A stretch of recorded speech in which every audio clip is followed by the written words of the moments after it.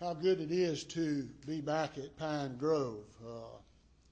It's been a little while since I've been here. I got to looking back at some of the old records that I keep, and I've preached revival here 3 times. One time with Boyd Reed, one time with John Henley, and one time with Ken Potts. So that's a lot of years ago. And it's certainly good to be back at Pine Grove.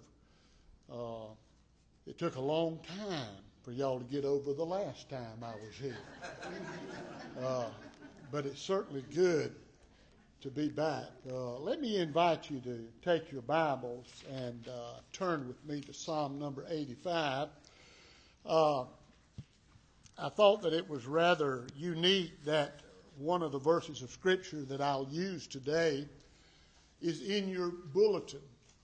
And I want us to talk about revival just a little bit. I believe that there is a great misconception about what true God-sent revival really is.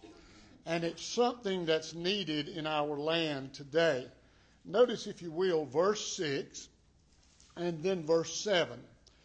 The Bible says here, "Wilt thou not revive us again, that thy people may rejoice in thee?"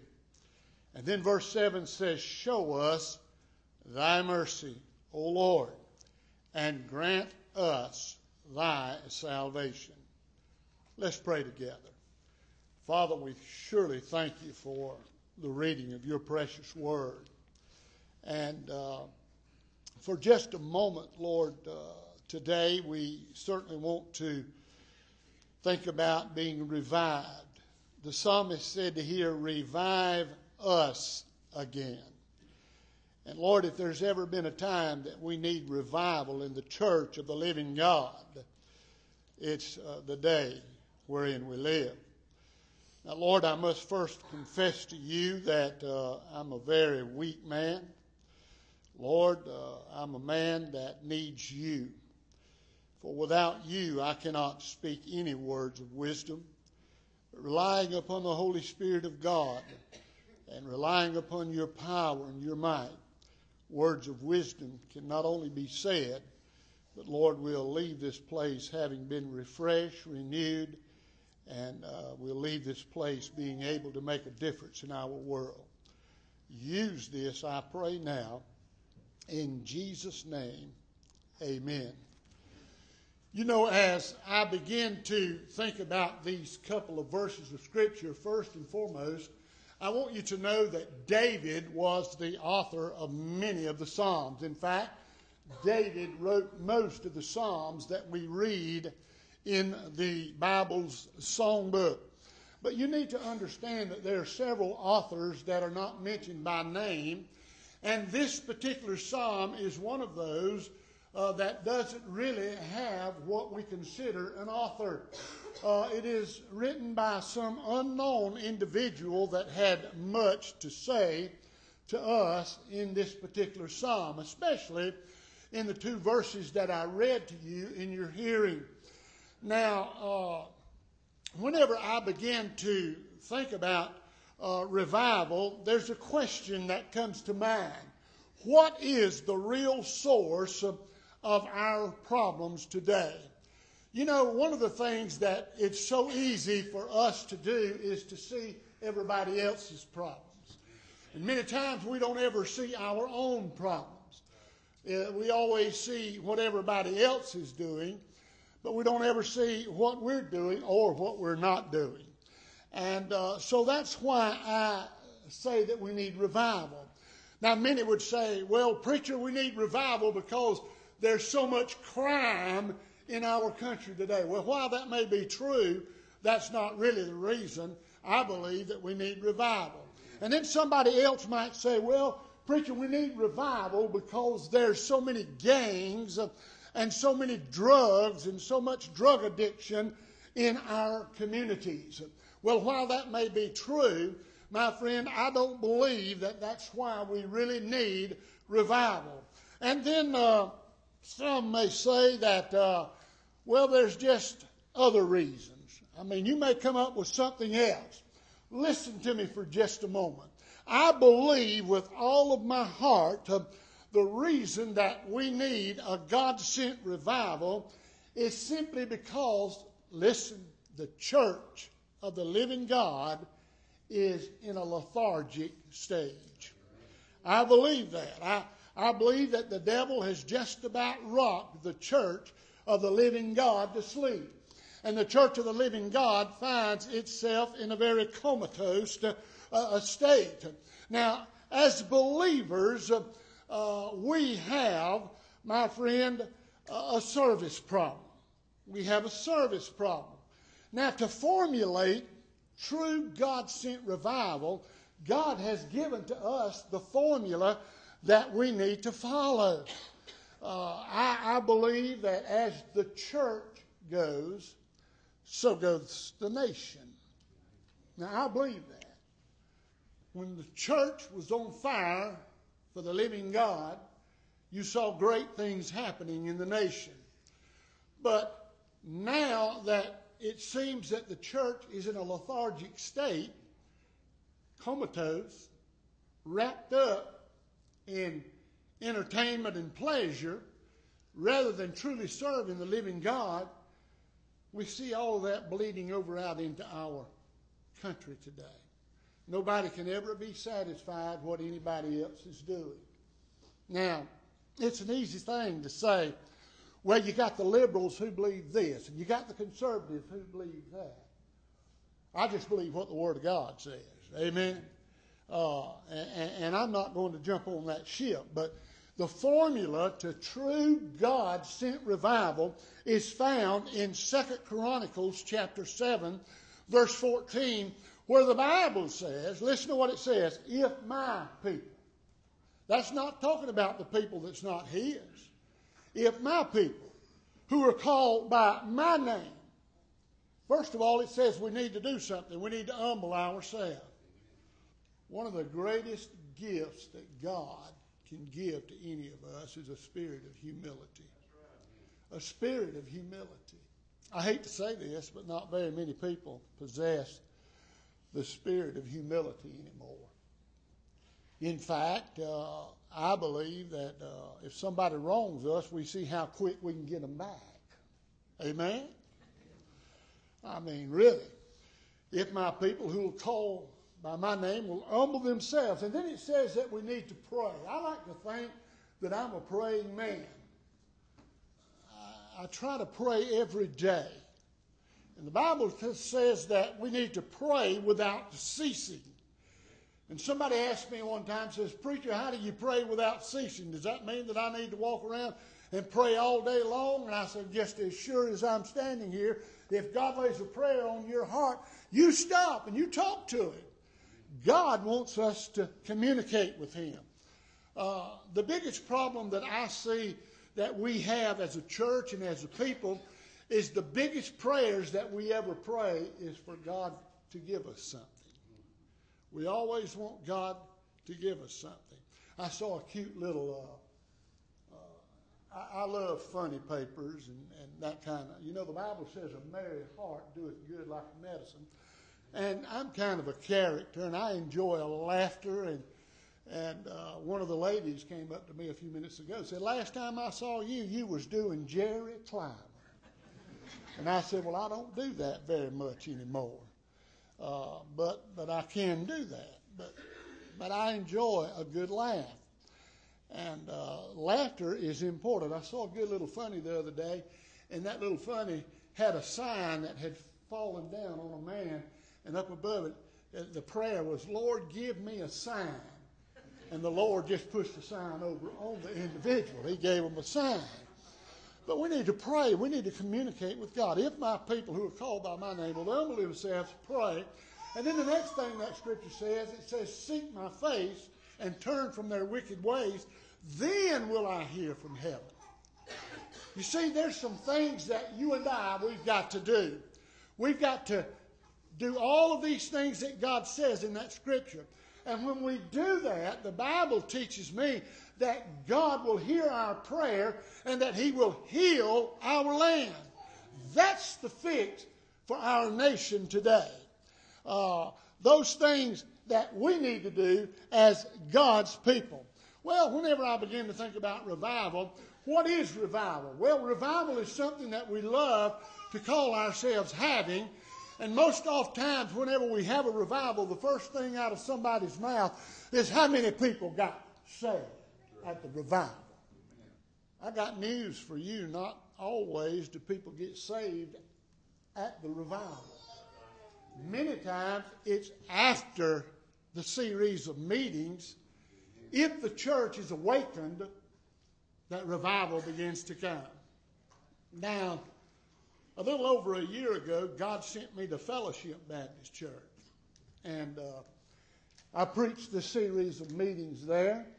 And the church just really exploded as far as what revival really is. The altars filled up and people began to pray. We saw tears. And friends, let me tell you something. They've been in revival ever since. I can't remember how many souls that they baptized since that series of meetings. So revival is not evangelism, even though I like evangelism. Sometimes I like to think that I'm an evangelical preacher, an evangelist. But I had one fellow to tell me in my life that I was too evangelical. How do you get to be too evangelical? Whenever you want to see people saved by the grace of God. But revival is not evangelism, even though people may get saved because of revival. Now, I'm an emotional person. I'll cry at the drop of a hat, okay? I'm a very emotional person. Doesn't take much for me to cry. Whenever I was doing chaplaincy with the hospice, man, I've sat on the bedside with many families and tears running down my face with them, crying with them because they were hurt and they were going through so much. But evangelism and emotionalism, although they may be important, that's not revival. You see, revival, what it is a renewal of spiritual life. A renewal of spiritual life in an individual or a group of people. Now, let me ask you something. How many of you remember how excited you were when you first got saved? Man, you wanted everybody to have a taste of what you had experienced. You wanted everybody to experience the salvation that you had experienced. And so you shared that thought with everybody. And you soon found out that everybody didn't want to taste what you had experienced. But that shouldn't have stopped you.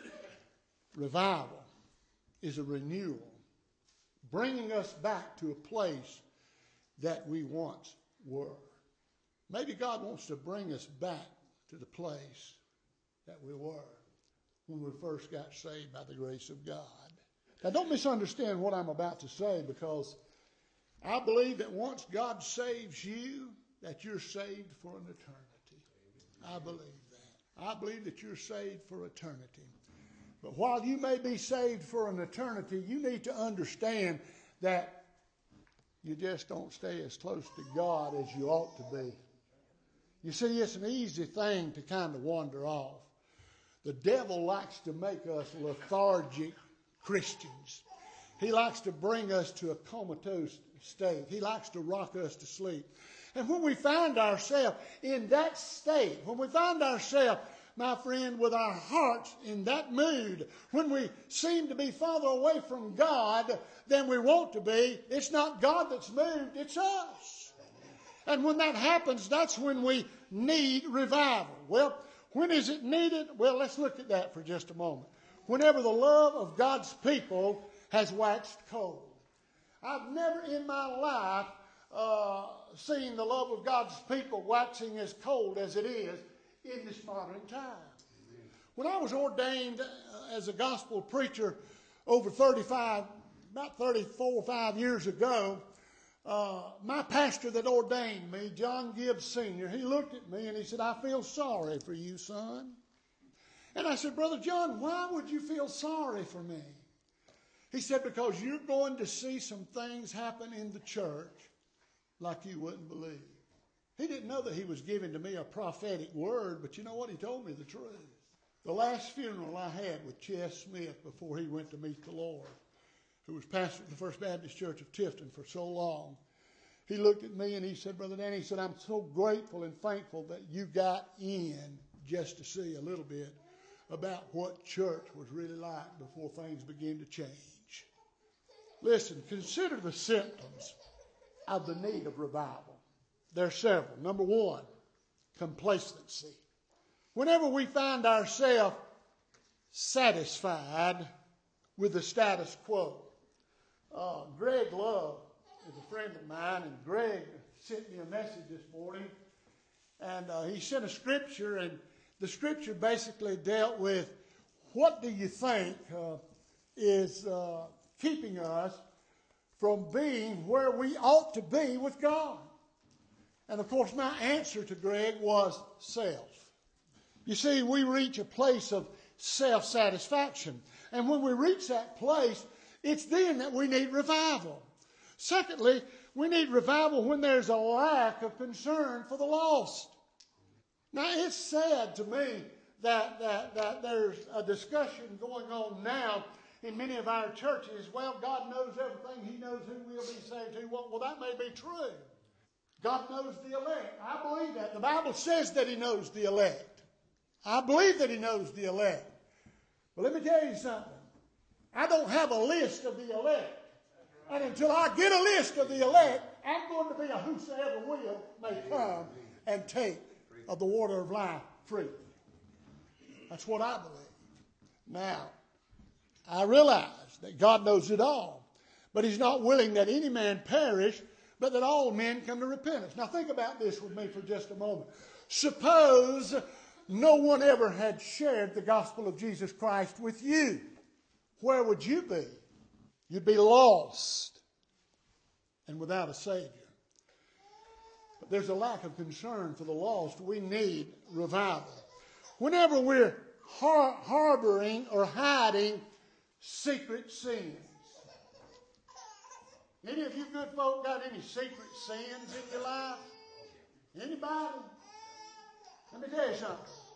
You may be able to hide your secret sins from Brother Gerald. I don't know how many deacons you have here now, but you may be able to hide your secret sins from your deacon. My goodness, your deacons may even have some secret sins. You may be able to hide your secret sins from your Sunday school teacher. You may be able to hide your secret sins from any human being, but you can't hide your secret sins from God. He sees you for what you really are. And when we have secret sins in our lives, we need revival. Whenever there's any animosity toward other Christians, are there Christian brothers and sisters in the faith that you got problems with? Think about that for just a moment. I think there are those that we've all had problems with because we're all human beings. And all of us don't like the same thing. But whenever there's animosity toward a brother or sister in the faith, then you need to work on that. You need revival.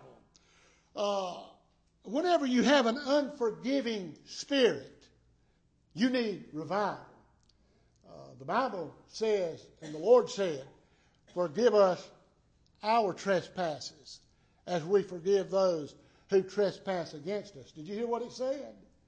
If we can't forgive those who trespass against us, then we won't be forgiven by God. Whenever we're so full of self and pride, it's an easy thing to be prideful. But you know what the Bible says about pride?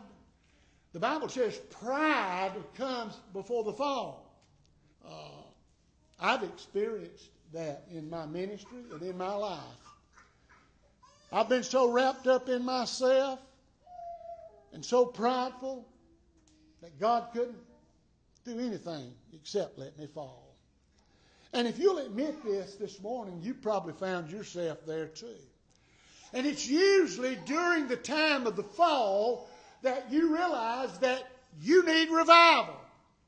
You need a renewal, being filled with pride.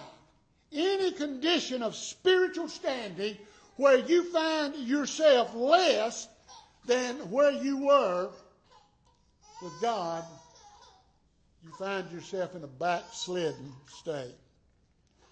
Now, there are dangers in our need for revival. What are the dangers, preacher? Well, first of all, usually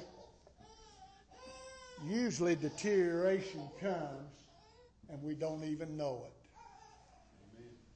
I got a sermon that I preach, and I don't know where it is. I got it filed away somewhere. When I married Miss Marta, I wasn't a very good organizer. I had all my sermon outlines from over the years. I had them just thrown in a box. And she said, "Oh, no, we can't have that." And so she went and she bought me a filing cabinet, and she helped me file my outlines from Genesis to Revelation. Now, I've been doing this a long time. Do you know that I found out after we did that there was a few books in the Bible that I never preached a sermon from? Can you believe that? But there's a sermon I've got in those outlines somewhere, and the title of it is, "Are You Drifting?" Do you realize that we can be drifting and not even realize it? The story's told of two old boys that like to go fishing, and they just got to drifting toward a waterfall, but they were catching so many fish till they didn't even notice the waterfall until it was just about too late. Well, friends, that's the way the devil works. He'll cause you to drift so far away from God that you won't even know you're away from God until you're about to go over the waterfall. Samson had the power of God all over him, but yet he played around with sin and he was found wanting. The disciples had received power from the Lord Jesus Christ, but they didn't have the power to cast out demons. They lost their power. They were unaware that it was gone. And Jesus told them it was because of their unbelief. Amen. Unbelief is real. Often the conditions of our heart is in such a way that we're not even aware that we're in need, even in the time of our need. Friends, we need revival. Flesh fights against revival. And for us to have the revival that I want to see us have these next few days, we're going to have to realize that we need it. Well, now, what kind of revival do we need? I believe that we need a revival that will resurrect this church. Wait a minute, preacher. Are you saying our church is dead? No, I didn't say that. Well, you said it needed resurrected. Well, it might be that some of us in this building has been rocked to sleep. And it's time to wake up. Do you realize that if God were to wake up the church of the living God, that sleeping giant would make a difference in our world? This church needs to be resurrected. But listen to me. Every church needs to be resurrected. The little church I serve over in Adel, it needs to be resurrected. Churches everywhere need to be resurrected. And as the church begins to be resurrected, you'll see our nation begin to be resurrected. Now, revival means to return to life. Jesus declared to the church at Sardis, he said, "Thou hast a name that thou livest, but thou art dead." Jesus said to the church of Laodicea, he said, "You think that you're rich, but you're poor, you're naked, and you're blind." He rebuked the church of Ephesus for having left their first love. And elements of all 7 churches of Asia are present in our modern day churches today. Now listen to me. Some folks are members of this church in name only. Did you hear what I said? Some folks are members of this church in name only. I was the associate pastor of First Baptist Church Nashville for, I guess, 2 years. Then I was their interim pastor for 15 months while they searched for a pastor. And we pulled the church roll out. And do you know that we had over 3,500 members on the roll of our church? 3,500. The FBI couldn't find some of them.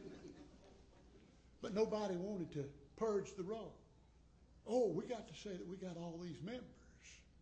There's some folk probably that you've got as members of your church that you never see. FBI couldn't find them. But now listen to me. I'm not saying that we need to purge anybody and just kind of throw them to one side, but there's such a thing as an inactive list. And I suggested that. But now hear me. There's some folks that just cannot be found. They're members in name only. But now when something happens, listen, when something happens, and something will happen eventually. If Jesus tarries his coming, something's going to happen in your family.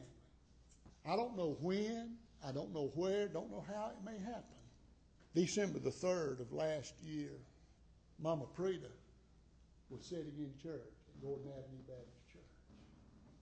After the message was over and we got in the car and we started home, she looked at me and she said, "Donnie, that was the best sermon you've ever preached." I don't know about all the other preaching I've done to her over the years, but she liked that one better than anything. I don't even remember what I preached that morning. But by 2 o'clock the next morning, she was with the Lord. Something is going to happen. And I'll guarantee you, when that something happens, people that you haven't saw in years will say, "Well, I'm a member of Pine Grove Baptist Church." Because we all like to think that we belong somewhere. And don't misunderstand me whenever I say this. I'm a proud member of Gordon Avenue Baptist Church where I pastor. I'm a proud member of that church. But I'm a gracefully great member of the Church of the Living God. Amen. And I belong to the Lord Jesus Christ. And, I get in trouble for saying this, but I'm going to say it, okay? Might be 20 more years before I get to come back. Some folk more proud to be a Baptist than they are to be saved. And don't misunderstand me when I say that. I'm proud to be a Baptist. Been a Baptist all my life. But I'd rather be saved than to be a Baptist. Now, with that being said, there are other people who are just satisfied with things the way they are. You know, I pastored a church one time, and I had the chairman of deacons come to me and say, "Now, preacher, you need to behave yourself. You're bringing too many people into our church, and we're losing control of our little church." Satisfied with the status quo, we need revival. Still others are too concerned about their own agendas to see that we need revival. What we need to do, church, is cry out to God like this psalmist did. Revive us again. Revive us again. We need to ask God to rekindle some of the old fires. Now, I'm going to be honest with you. I can remember some revival meetings that I preached in this church where there was people, they used to be pews, well, they still are. I can remember both sides of this place being open. The little sanctuary here was full, and both sides were full of people. I can remember going to church when I was a little boy at Waterloo Baptist Church.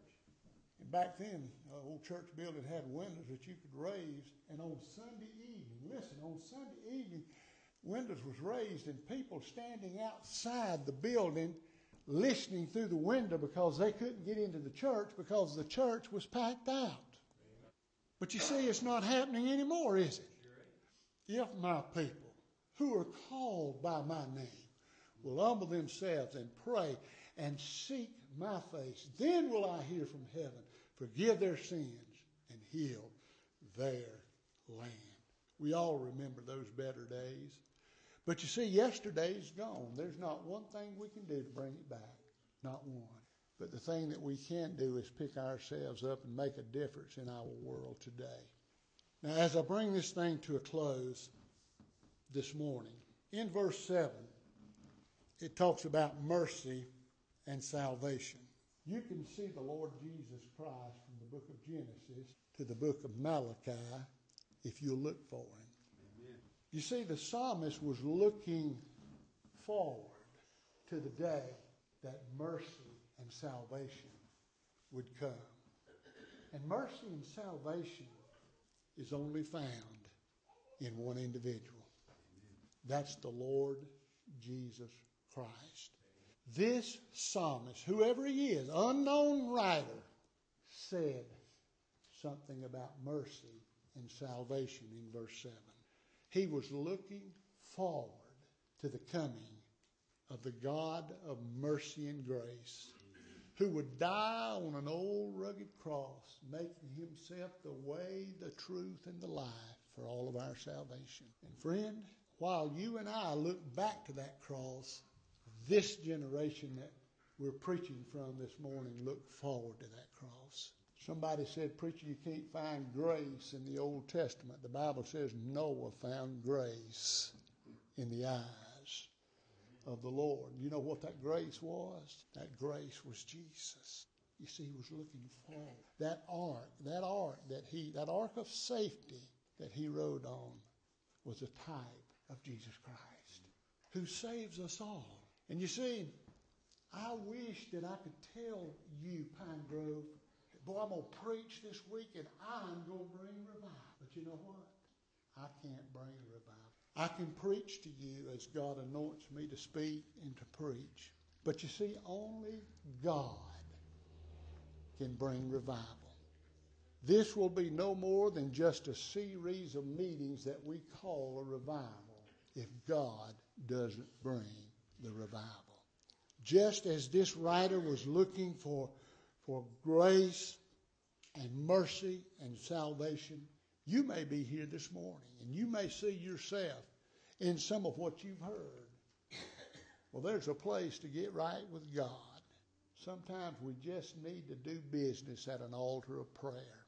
You may be here today and you may need to experience that mercy and that salvation that this psalmist is talking about. In just a moment, Brother Gerald is going to come, and he, as your pastor, is going to stand before you.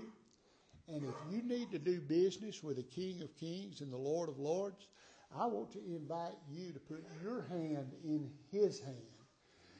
He'll pray with you. If you need to be saved by the grace of God and experience the mercy of God, friends, I want you to come and put your hand in his hand. He'll teach you. He'll show you what you need to do. And my goodness, if we have a major uprising and so many comes, I'll even come down off the podium and I'll pray with you and I'll do my best to help my brother. There are deacons here. There are other spirit-filled children of God here that'll pray with you and help you. My goodness, you may be a deacon and need to come pray. I've been a pastor and a preacher and had to do business with the Lord at an altar of prayer. Don't be ashamed to do business with the King of Kings. He wasn't ashamed to die for you freely and openly. Don't you be ashamed to do business with him today. Stand with me if you will. Heavenly Father, we thank you, dear Lord, for your word. And now that we know a little bit more about what true Holy Ghost sent revival is all about, help us to seek it with all that is within us. And Father, help us as your people turn from our wicked ways so that you can heal our land. Lord, awaken, oh Lord, each one of us that, God, you may make a difference in our life and in your world. And Lord, we'll give you thanks for what you do in Jesus' name. Amen. Brother Gerald, if you'll come. True revival. If God's speaking to your heart, you step out, you come. Draw a circle on the floor. Put yourself in that circle. That's where the revival is going to come. Yes.